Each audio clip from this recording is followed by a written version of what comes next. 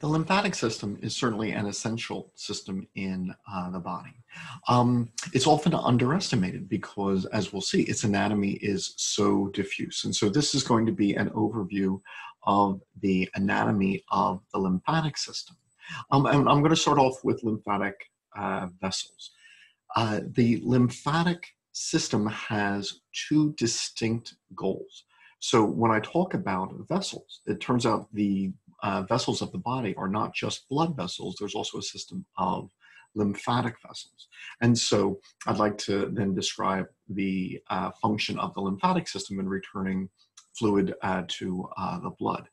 But then there's a completely different function in immunity and protecting the body from microbes and other foreign invaders, of which would go for the stuff of your body. And so that's going to be a little disjointed. So I'm going to first talk about the vessels and how they return fluid from the body to the blood, and then switch gears so that we set up discussions on immunity. And so the lymphatic system certainly has anatomy.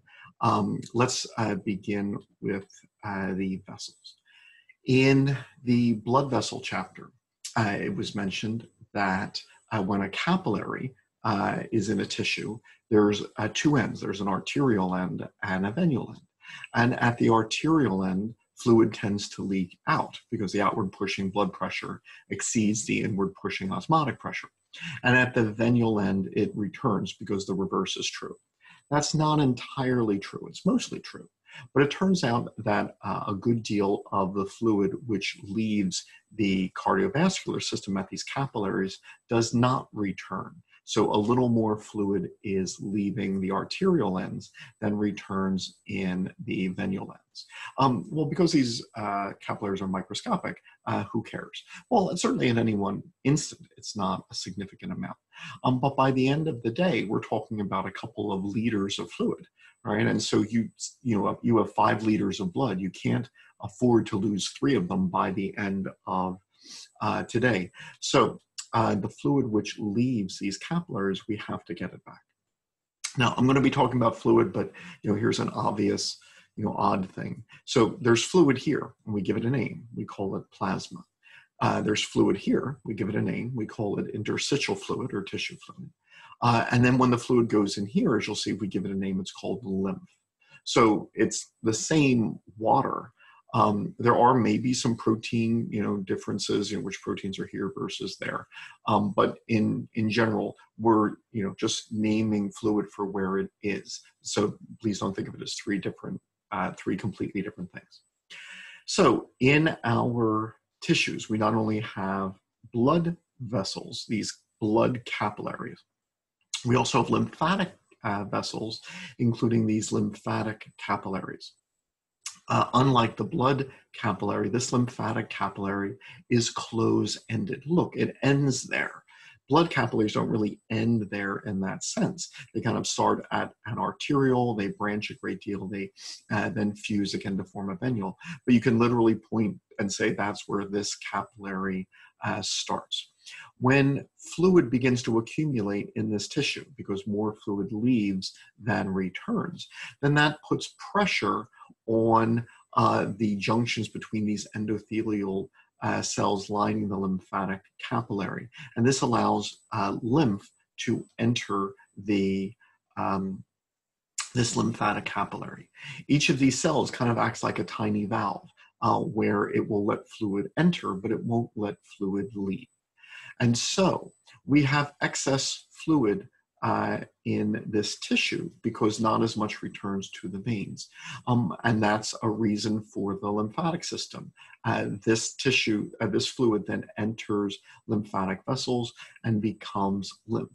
And then the lymph can be returned to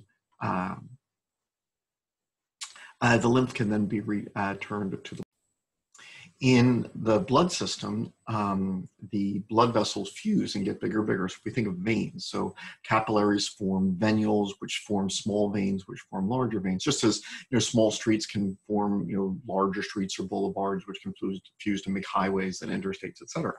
Well, the same thing here. These lymphatic capillaries then fuse to make lymphatic vessels, which then get larger and larger then as they are moving towards the the heart. Eventually, they form large lymphatic trunks, which then empty back into the blood.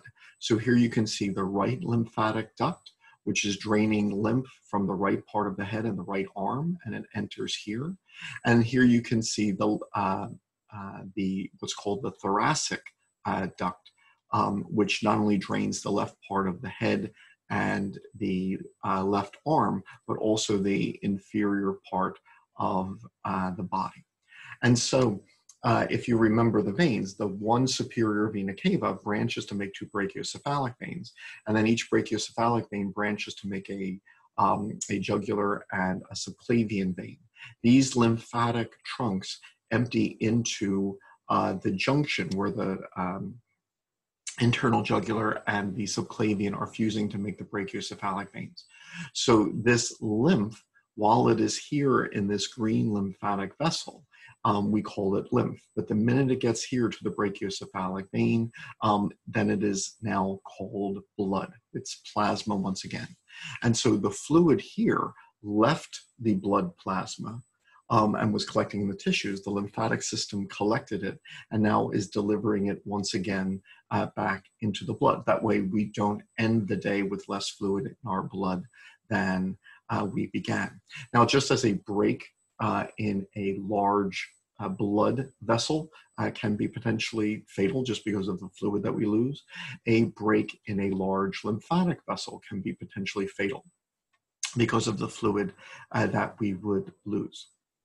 Now, there's also a few other similarities in that since here is where the lymphatic vessels are emptying into the blood, just as the veins help to move their blood through the respiratory muscles. When we create an area of low pressure here, because muscles are making the thorax bigger, that helps to draw blood closer to the heart. In the same way, lymph is being drawn closer to the brachiocephalic veins in the same way. Just as blood vessels, the veins can have valves which stop blood from going the wrong way, lymphatic vessels can have valves to stop lymph from going the wrong way. In fact, lymphatic vessels have more valves than veins do, giving them a beaded appearance. Just as the skeletal muscles around a vein can contract to create the pressure which pushes blood towards the heart, the lymphatic vessels are being squeezed by the same skeletal muscle contractions, and thus the lymph is being pumped closer to the heart. And so we have two systems of vessels in our body, in addition to the blood vessels, and we also have these lymphatic vessels, which are collecting fluid which has left the blood, and then they return it to the blood here where the brachiocephalic veins form, and they make use of skeletal muscle contractions and valves to help move this low pressure lymph, just as the veins did. So when studying the anatomy of the lymphatic system, certainly there are those vessels. And now let's look at the other lymphatic tissues. And then here we see one of the problems. This is the wall of the small intestine. Because it's the wall of the small intestine, one would assume that this then is a digestive organ with digestive tissues. But here in the middle of the small intestine, if you were to look under a microscope, is patch after patch after patch of immune cells as part of the lymphatic system. Now, these aren't organs, all right, because they're not made of multiple tissues. They don't have this connective tissue wrapping, which would set them apart from neighboring structures. And so therefore, it's easy to miss them if you don't, look closely enough. And so when we look at the lymphatic system and ask, well, what anatomical structures are there? It's easy not to be impressed. Okay, so you have lymph nodes, you have the spleen. I guess we can include the bone marrow. There's the thymus. Anything else? Well, in addition to the organs that I just named, there are tissues which aren't organs. All right, and so we have, a lot of diffuse lymphatic, tissue just all over the place. And then we have discrete nodules. So there's discrete lymphatic, tissues, but they aren't recognized as organs because they don't have multiple tissues, nor are they wrapped in connective tissue. And so therefore, the tonsils in the mouth, if you weren't looking closely, you would say, oh, the mouth, that's a respiratory and a digestive structure. The pharynx, like the nasopharynx, that's a respiratory structure. But then in the middle of it, there are 5 masses of tonsils, 2 lingual tonsils, 2 palatine tonsils, 1 pharyngeal tonsil. They are immune structures. Here in the small intestine, there are Peyer's patches. Attached to the large intestine, there is an appendix. So once again, they aren't organs, but nevertheless, they are lymphatic structures. Now, these are obvious enough to see if you're, say, looking at under a microscope. It's a discrete patch. But there is so much lymphatic tissue in the body that, for example, if we were to take mucous membranes in general, we could just refer to, well, there's just so much lymphatic tissue, say in the submucosa, that we could just refer to it all collectively as MALT, the mucosa-associated lymphatic tissue. Some people would even refer to the gastrointestinal tract as GALT, the gastrointestinal associated lymphatic tissue. So it's easy to miss this because it's not it isn't even a discrete nodule, but there is a lot of lymphatic tissue here, so much so that there can be more lymphatic tissue, more white blood cells here in MALT than the rest of the body. Now, once again, many people would not be impressed. So, for example, if I were to say the brain, well, you're impressed by the brain. It's big, it's solid, it's got like all these chapters of the book dedicated to it. If I were to say lymphocytes, less so. But if you could take all of your body's lymphocytes and put them in one place, they would equal the weight of the brain. We have a huge lymphatic system, but it is so spread out, it is so diffuse that it's easy to miss. So there's a lot of diffuse tissues, and then there are then these discrete nodules like tonsils, Peyer's patches, and the appendix. There are a few actual organs where there are multiple tissues, and it's easy to see because it's wrapped in connective tissue separated from other tissues. So this would include the spleen. We only have one of those, and that's the largest lymphatic structure in the body. There are a series of lymph nodes throughout the body. And these we call secondary lymphatic organs. This is where there's a lot of, say, combat between your white blood cells and microbes and antigens. All right, so when you recognize foreign substances and attack them, a lot of that's going on here. I mean, here as well. But as far as the organs go, in the secondary lymphatic organs, they are primarily where white blood cells are encountering antigens. But then we also refer to 2 primary lymphatic organs. There's not as much interaction between, say, white blood cells and microbes happening there, but rather this is where white blood cells are made. All right, so all white blood cells are, initially made in the bone marrow, as are all blood cells, and then some mature in the thymus. So the red bone marrow and the thymus, they are considered primary lymphatic organs, while the spleen and the lymph nodes, they are considered secondary lymphatic organs. So the primary lymphatic organs, they're considered as part of the immune system, and I often make that comparison of, say, West Point. Is West Point, involved in the military? Yes. Are battles being fought there? No. But this is where individuals who might go off and fight in conflicts are then trained. And in the same way, when you look at the bone marrow and the thymus, are battles between your white blood cells and microbes occurring there? No, but this is where white blood cells are made.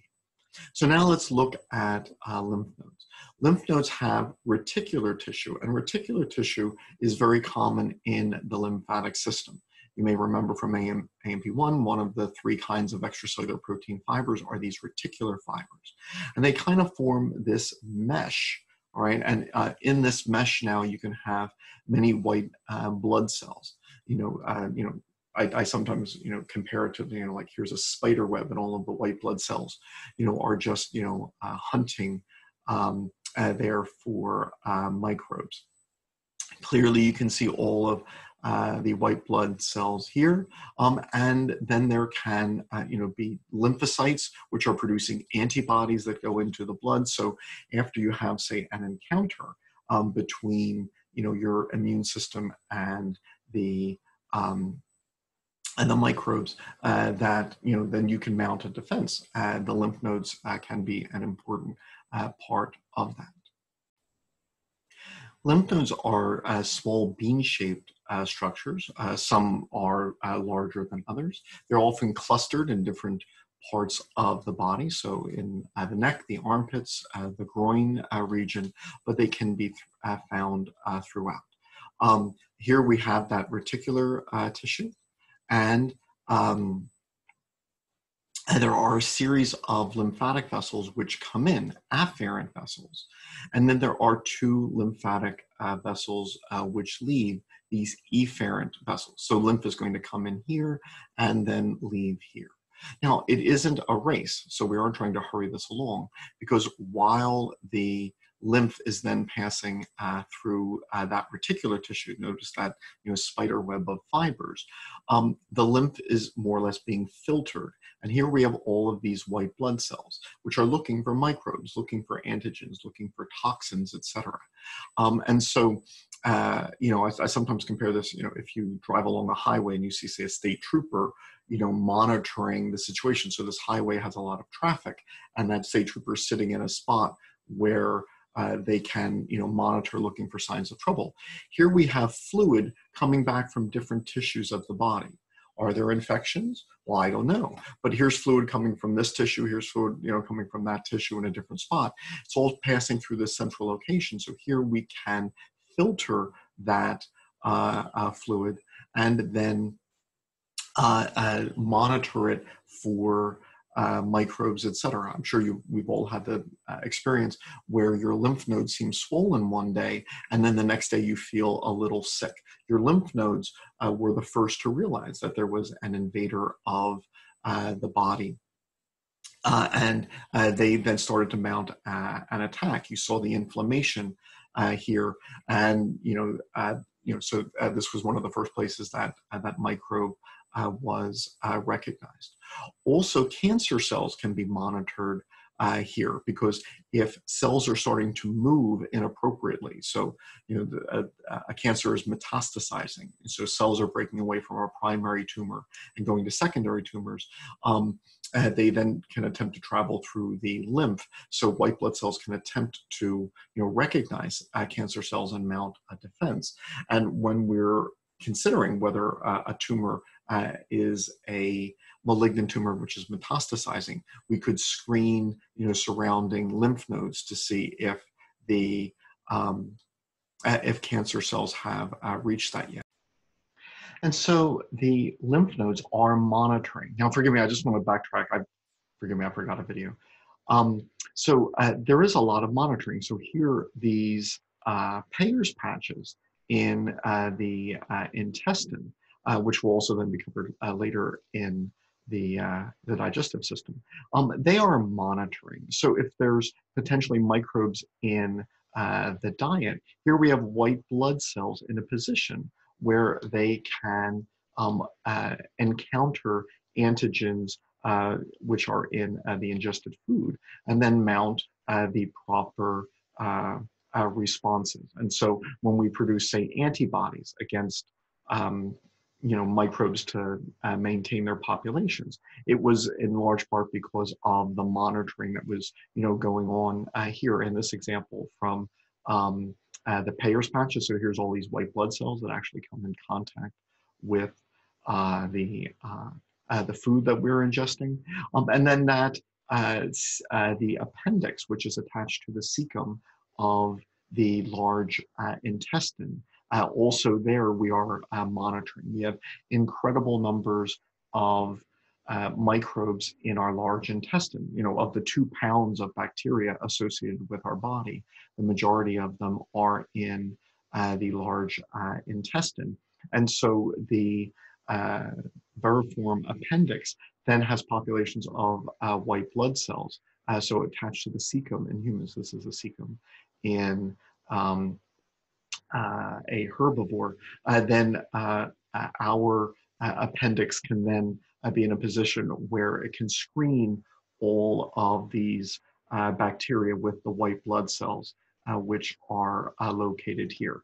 So many populations of white blood cells are just kind of monitoring the environment for microbes. The tonsils are doing that near the portals of entry in the mouth and oral and nasal cavities. The Payer's patches and the appendix are doing that in the intestines. The lymph nodes are now screening lymph and looking for microbes. And then finally, the spleen can do this as well with blood.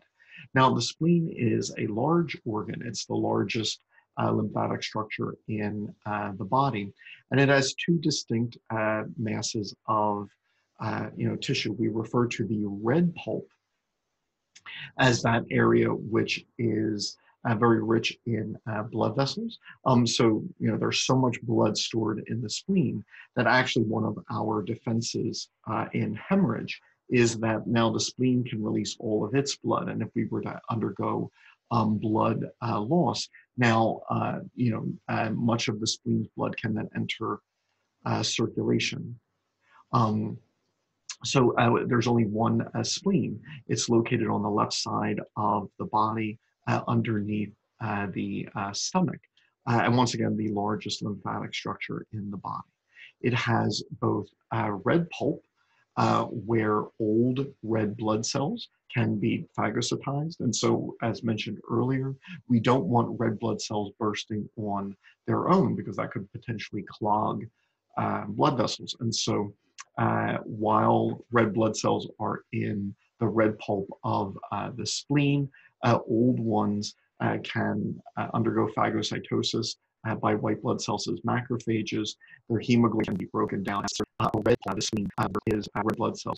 But in addition, there is a white spleen, which tissue as the lymph are filtering lymph. Signs here, no white blood cells filtering blood. And so your blood is screened for bacteria, cancer cells, etc. of the spleen. So once again, look for lymph and look for infection and white pulp of the spleen for. And so, here's just another few images of the spleen. Once again, the lymph nodes and spleen are referred to as secondary lymphatic. They're actually organs. They have their own. That clearly sets them apart. And here, there's a great deal, encounters between white cells and microbes. Finally, there are those 2 lymphatic organs. Here, it's not as much an opportunity for white blood cells to encounter microbes as a place to produce the white blood cells, which will then do that in other structures. So we have a thymus. All right, this is one structure which is just deep to the sternum. That image of the newborn there was significant because relative to the rest of the body, the thymus is largest in newborns. It decreases in size as we age, and as we reach an advanced age, it might essentially just be, a fatty mass and no longer functional in the immune system. This is one of the reasons that the elderly would represent an increased risk for infection because one of their lymphatic organs, the thymus, may no longer be functional. When we look at lymphocytes, we'll see that there are 2 kinds of lymphocytes.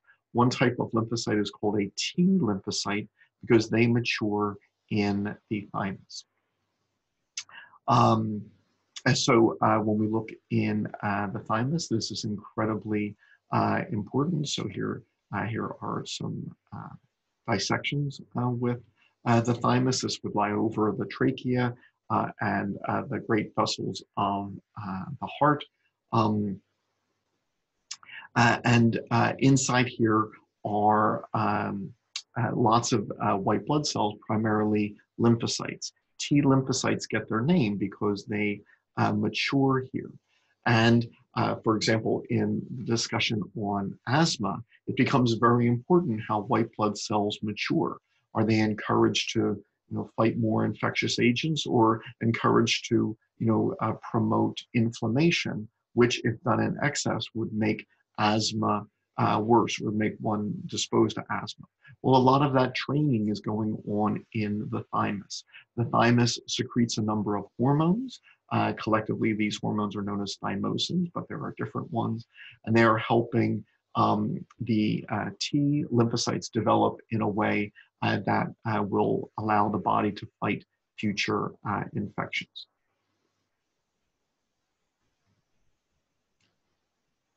One of the things that will be mentioned presently is that when we develop these immune cells prepared to fight off potential infectious agents, we certainly don't want them to be able to attack our own body and cause an autoimmune disease. And when in the discussion of blood typing, obviously someone who's blood type A doesn't want to make antibodies against blood type A. And so in the thymus, there's a whole lot of education which is going on. We want both positive selection, where we want white blood cells which will be able to react to foreign invaders. But then we also want negative selection, where we don't want white blood cells which will react against self. All right, and so the thymus, I had made that allusion to, say, West Point or a military academy. Battles aren't fought there, but it's where training occurs. We need to train our white blood cells. We need them to, we need to encourage those which will react against foreign antigens and discourage those which will react against self. So a lot of this selection, both positive and negative selection, is occurring in the thymus. Finally, as far as lymphatic organs, and then just in this video, there are lymphocytes in the thymus, obviously the T lymphocytes, but their training is aided by others. So macrophages and dendritic cells are wearing things. They are presenting to these lymphocytes to help in their training. And then we also have epithelial cells. And so the thymus, has a number of different cell types in it. And so we go through some of those here.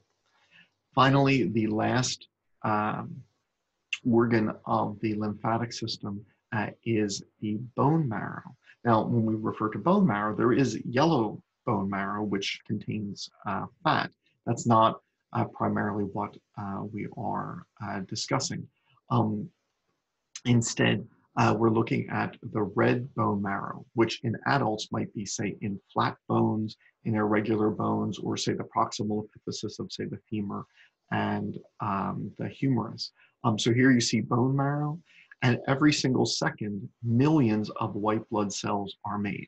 So this is not primarily a site where we have interactions between white blood cells and microbes, but rather where we are making those, where we're making these white blood cells, which will go elsewhere and then contact these antigens. All right. So the lymphatic system is a little difficult to study because it's rather diffuse. There's a little bit of it everywhere. So here's just an example. When we talk about the negative effects of weight gain, certainly adipose cells make some hormones. So as I gain more weight, then I'm making too many of certain hormones, and that could have an adverse health effect. But then also there's white blood cells in adipose. And as we gain weight, then some of the signals which we don't like in excess adipose are actually coming from the white blood cells. So there are white blood cells, everywhere, and there's, diffuse aspects of the um, lymphatic and immune systems everywhere. And just getting back to those white blood cells, just their name, white blood cells, implies that they're in the blood. They are not. If you remember when we look at a blood slide, there's a white blood cell over here, and then you scroll over, there's a white blood cell over there. There's not a lot of white blood cells in blood.